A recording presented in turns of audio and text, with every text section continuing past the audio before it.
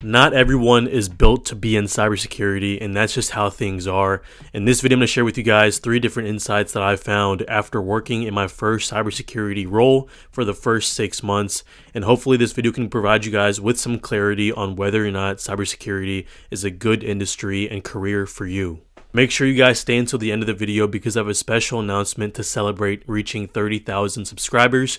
If you're new to the channel, my name is Ben and I make videos about cybersecurity and what I learn along the way in my lifestyle. So if you're interested in that, please join the family and subscribe, and also like the video for the YouTube algorithm.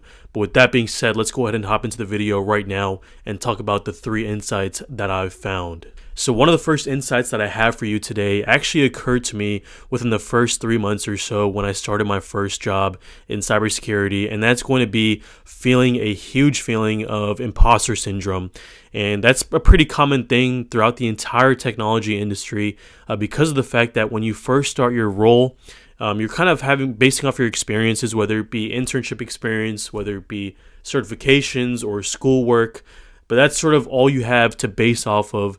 And when it comes to performing and getting things done in the actual industry, you're going to have to learn so many new things. And in that beginning phase, you're kind of feeling like you can't really make an impact, and you're questioning why you're even there in the first place. You also collaborate and work with people who are incredibly smart and have years and years of experience more than what you do. And that can kind of rub off on you in the wrong way if you take it that way. And you might feel out of place at first. And one of the main things that I've done to combat that is to, first of all, understand that I'm on my own journey. I shouldn't be comparing myself to anyone. And the second part to that is going to be embracing the fact that you're brand new to the industry. This means really embracing that you're new and you're not afraid to ask dumb questions, because I sure have asked a lot of dumb questions so far in my career. So making sure you're comfortable with that, but also going in there with an open mind and a willingness to learn and being curious. And that's going to carry on to my next insight. Like I said before in a bunch of my videos, cybersecurity is a constantly changing industry because hackers and threat groups and APTs are going to continuously change and evolve and innovate the ways in which they try and exploit different vulnerabilities. And it's going to be up to you as a cybersecurity professional to continue to stay up to date. This means continuing to educate yourself, whether it be through certifications or keeping up on different articles and research papers, learning different defense tactics, different attack methods and vectors, depending on what team you're on in cybersecurity. But staying up to date and keeping your skills current and continuing to improve on them is going to be a huge part of being in cybersecurity. So if you're someone who is looking for a job that is comfortable, that maybe you don't want to allocate time to after you're clocked off of work, maybe cybersecurity isn't the right industry for you, because cybersecurity, for the most part, whether you're on a non-technical or a technical team, you're going to have to allocate some time outside of work to continuously improve on your skills and your technical knowledge and your cybersecurity knowledge as a whole. So continuously learning is something that I've learned to embrace and actually enjoy, because it feels like you're always on your toes and you're learning new things all the time. And I think that makes the job really interesting and even more fun than I'd say a normal job that doesn't change at all. So one of the other things that I discovered but I wasn't too familiar with, or really how real it was, is the fact that when you're on a cybersecurity team, and it really depends on what team you're on, but you can be on call depending on what team you're on. So let's say you work in the security operations center that's 24/7, or you work within an incident response team.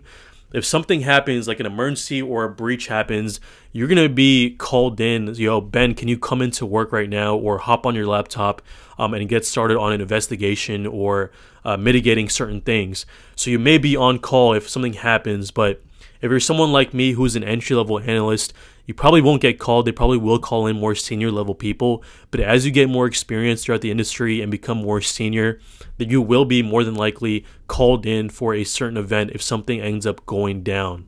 Now, that hugely depends on what team you're on, but that is a possibility. A lot of roles in cybersecurity are going to be on call. With that being said, though, guys, that is pretty much the 3 insights that I have so far in my first 6 months in cybersecurity.